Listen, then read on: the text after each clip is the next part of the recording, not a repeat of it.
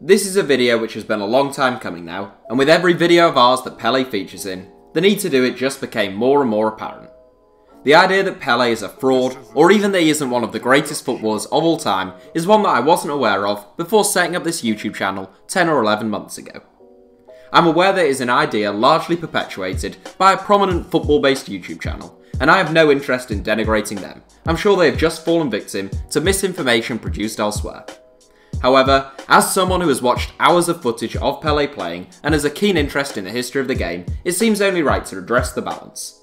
So today, I'm going to take a look at the 7 main arguments used to dismiss Pele's credentials as an all-time great and hopefully give a more balanced and credible view on him. Here are our 7 reasons why calling Pele a fraud is ridiculous. Poor quality of opposition.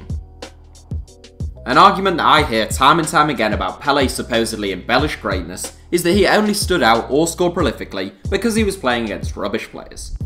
The main justification for this argument is that Pele spent his best years playing in Brazil, and the only other league he played in was the NASL. During Pele's career, the best Brazilian players played in Brazil, not Europe, making the Brazilian league very competitive. Imagine if every player from Neymar to Thiago Silva, Paulinho, Coutinho, Firmino, Fred and Marcelo spent their entire careers in Brazil. The Brazilian league would be a strong one. Now remember that Brazil were an infinitely stronger force during Pele's career than they are now. That meant the domestic game in Brazil was far from being poor. In the 1962 and 1963 Intercontinental Cups, Santos beat Benfica 8-5 on aggregate over 2 legs, and AC Milan 7-6 on aggregate over 3 legs. Benfica and AC Milan were considered the 2 finest European club sides of the 1960s. Santos beat them both, and Pele scored 9 goals in 5 games against them. His record during Santos' tours of Europe was similarly emphatic. Factor in his displays in the World Cup, and the claim that Pele's success was down to playing against poor players quickly begins to unravel. He was just in a great team. This is one of the arguments which I find the most amusing. People, sometimes in the very same sentence, will claim that Pele was only great because he was in a great team, whilst also claiming the league he played in was dreadful. Where do they think his great teammates played their club football? The idea that Pele only did well because he was in a great team is one also occasionally made about Lionel Messi, and it's pretty daft in both cases. The fact that Pele still stood out at club and international level when surrounded by world-class players is inadvertently admitting his genius. Even among stars as gifted as Garrincha or Jairzinho, Pele was still seen as Brazil's linchpin and most dangerous player. Goal-scoring record. The age-old discussion of Pele's goal-scoring record is one which we should now be able to put to bed. Pele's claim that he scored over 1,000 goals is of course a bit daft, and one which I think has done more bad than good for his legacy within the game, but that's not to say he didn't score a phenomenal number of goals.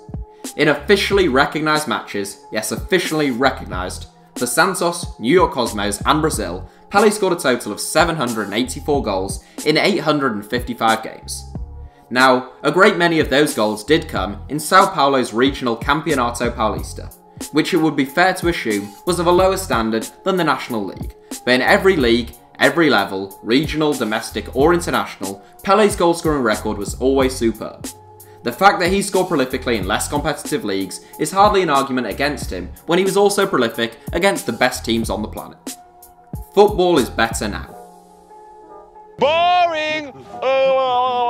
This is a pretty boring old argument that you hear in regard to a hatful of stars of yesteryear, but particularly Pele, so it's one which we must address. It is obviously true that football, like virtually every sport, has come on leaps and bounds since the 1960s. Diet, discipline, and training regimes have all improved, and the game is much faster now. However, it is a level playing field.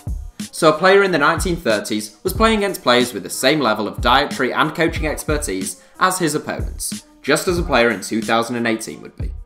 To write off Pele because he played his football half a century ago would also mean writing off the likes of Maradona, Gascoigne, and even your favourite players of the late 1990s and early 2000s, since football has come a long way in even the short period of time since then.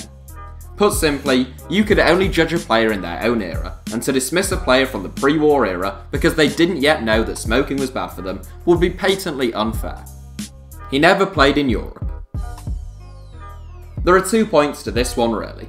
Either people are suggesting that Pele didn't play in Europe because he wasn't good enough, which is balmy to the point of diagnosable insanity, or it goes back to the first point and they think domestic football in Brazil was rubbish, so the fact Pele never played in Europe means he can't be considered as an all-time great. Since we've already addressed the latter, we'll just discuss the first of those two here. When Brazil won the World Cup 3 times in 1958, 1962 and 1970, every single one of their players played domestically. The likes of Djalma Santos, Nilton Santos, Garrincha and Pele could have walked into any team in the world. They didn't because that wasn't the norm, not because they weren't capable. Okay, I think that covers that one to be honest.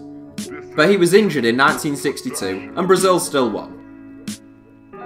I have seen it argued that Pele wasn't that important to Brazil because he got injured and they still won the 1962 World Cup, which is true. The 1962 World Cup was the tournament which aligned best with Pele's prime as a footballer. It was therefore a travesty that he got injured in only Brazil's second match, and a mark of his greatness that he is still considered one of the tournament's greatest ever players despite barely featuring in 62. In Brazil's first game, Pele assisted the first goal and beat 4 players before slotting past the Mexican goalkeeper for his country's second. In the next game against Czechoslovakia, his tournament came to an end. Brazil, inspired by the magnificent form of Garrincha, still went on to claim the title. Kudos to them. This argument would hold weight if anyone was arguing that Brazil weren't a good team and were only made great by Pele. I've never seen that argued and I would never make that claim myself. The fact that they won a tournament without him is a mark of their class, but not a slight against Pele in any respect. Well, he was never the top scorer at a World Cup. Pele never won a World Cup Golden Boot, in case you didn't know. In 1958, age 17, he was the second top scorer to Just Fontaine. In 1962, he got injured in Brazil's second match, having scored once. In 1966, he scored once before being brutalised and injured again. And in 1970, he scored 4 goals, but Gerd Muller took the Golden Boot with 10. All in all, Pele scored 12 goals in 14 games at the World Cup, which isn't bad for a player who missed most of the 2 tournaments, which fell during his peak years. Had he been fit throughout 62 and 66, it's likely he would be the tournament's all-time top scorer, and Brazil may have won 4 World Cups rather than 3 during that period. As for the argument that this stops Pele from being an all-time great, I'd ask, who do you consider to be the greatest footballer of all time? Diego Maradona was never the top scorer at a World Cup, Lionel Messi has never been the top scorer at a World Cup, Johan Cruyff was never the top scorer at a World Cup, Cristiano Ronaldo has never been the top scorer at a World Cup, and Alfredo Di Stefano never even played in a World Cup. So if never picking up the Golden Boot means you have to rule Pele out, you'd best rule those 5 out too. So that's it for the top 7.